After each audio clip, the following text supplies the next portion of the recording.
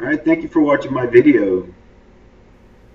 Today we are going to flush the dot 4 on the rear of a 2007 Yamaha R1. First thing we're going to do is remove the brake fluid cap.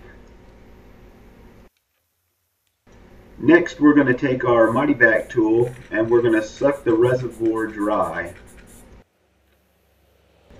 With the reservoir empty, let's take a clean paper towel and let's clean out the inside of the reservoir. We want to get as much of that brown filth out of there. Unfortunately, the plastic's not that good anymore, coming from China, so it discolors quickly on motorcycles.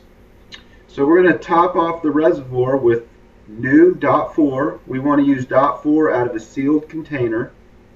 And then we're going to remove the rubber dust cover from the top of the bleeder nipple. We're then going to take our mighty vac and hook it up to that bleeder nipple and suck all the fluid in the line out.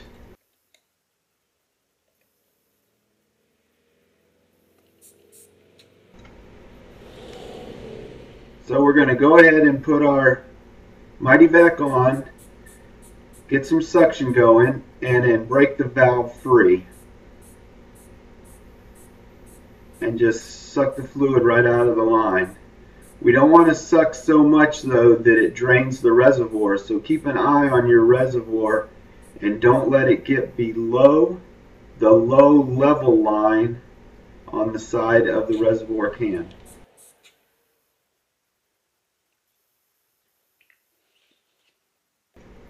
Again, we're going to top off the reservoir with dot 4.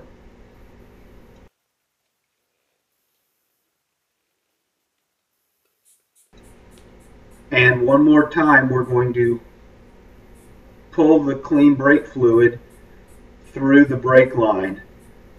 Do not let your brake fluid get below the low level line.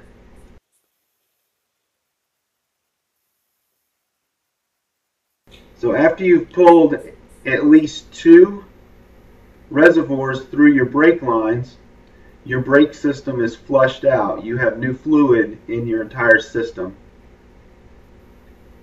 So we're going to clean off any of the old fluid residue off the cap. We're going to top off the reservoir, only go to the full line, don't go beyond full, and we're going to put the cap on.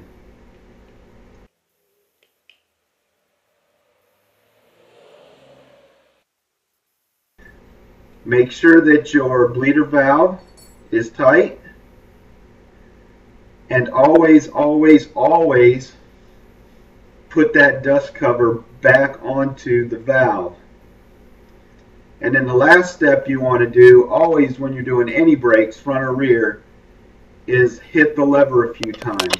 Thanks for watching my video.